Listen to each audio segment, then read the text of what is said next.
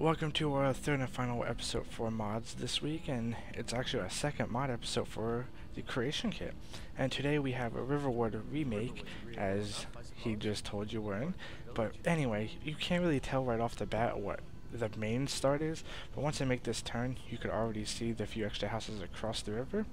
And what this aims to do is, it brings Riverwood together as a full town instead of this small little dead town that it really gives you the feel of.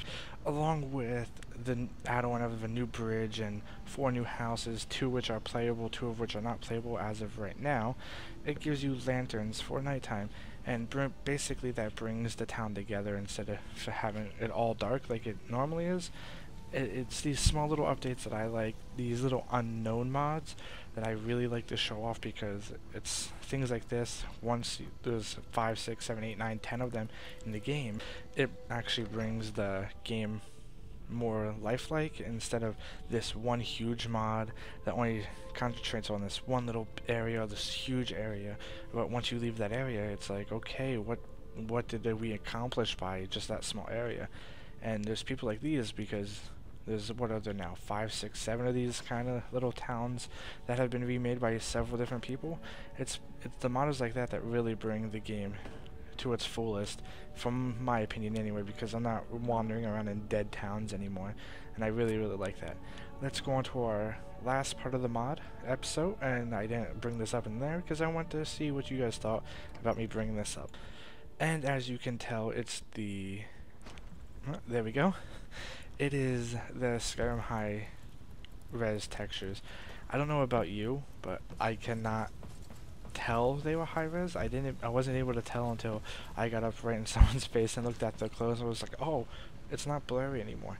So I'm a little disappointed. I'm extremely disappointed. I thought it was actually going to be a really good mod, well, DLC release, until I got it the other day, and I'm extremely disappointed. And here I switch over for the night for you guys so you can see what Riverwood feels like at nighttime now on the roads. And you can already tell a difference. I mean, it's going back to what I was talking about earlier. Those little lights really bring it together. When I do have the ENB series running and all that, it really brings the game to life. Without that, you got these bright nights that these lights don't even matter. But I'm getting sidetracked speaking about this mod. But to finish off the video today, how do you guys feel about the texture pack being a DLC? Leave in the comments and let me know. For me, I'm actually disappointed. I was one of the people that were really excited, but I'm sadly disappointed with Bethesda at bringing this out. I'm gonna actually go back to all my old textures, all the 4000 by 4000 textures, since my computer is able to run them.